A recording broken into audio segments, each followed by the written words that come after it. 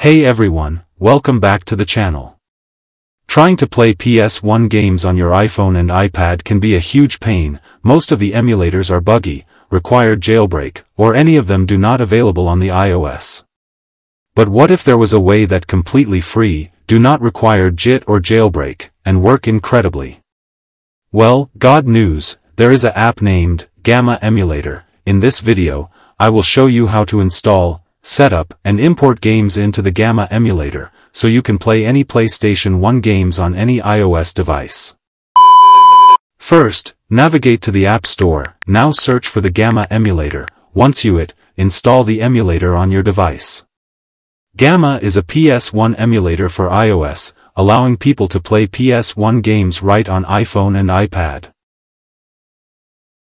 Once emulator is installed, launch it so the necessary folder will create it in the background. Now first thing we have to do is set up BIOS files. Simply go to the settings option at the top left corner, then go to the Gamma Core option, and you can see the BIOS file is not installed yet. This BIOS file required for better game compatibility.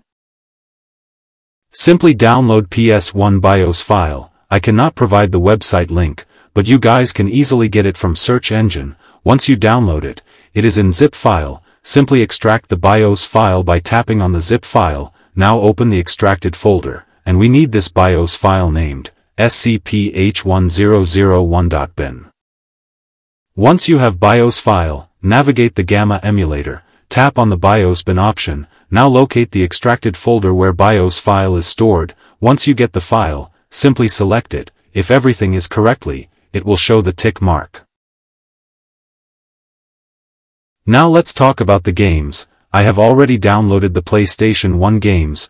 Once you download the games, it is in zip or RAR format. Simply extract the zip file, and it will convert into the bin and queue format. Gamma Emulator supports .chd and .bin format of the file.